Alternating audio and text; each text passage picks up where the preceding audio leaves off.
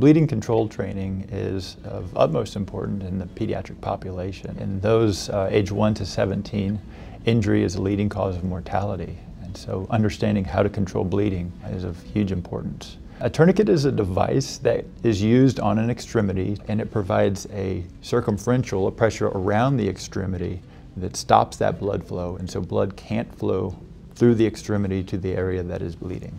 Tourniquets can only be used on arms or legs, and if there's life-threatening bleeding there, putting the tourniquet on and tightening it will put pressure on that extremity.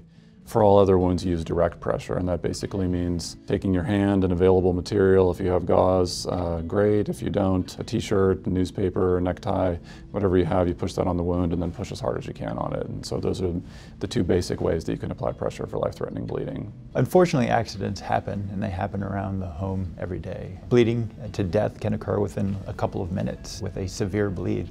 This can be before EMS providers arrive. Blood that is spurting from a wound, blood that is pooling on the ground, if the person is starting to get faint or pale appearing. These are signs of life-threatening bleeding, and this is when a tourniquet should be applied.